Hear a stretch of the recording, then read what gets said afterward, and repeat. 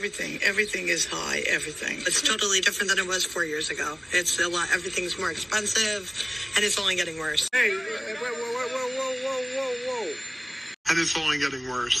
1 minute later. We're always talking about finances. I think any married couple will tell you that finances is like the number one conversation. Even when you go to fast food, who wants to pay $20 for a meal? And that $20, you can actually go to a store and buy maybe 3 days worth of food for that. The inflation really hurt the way the economy is going right now with food costs. Roasted! And that $20, you can actually go to a store and buy maybe 3 days worth of food for that. Is that true? Yes, definitely.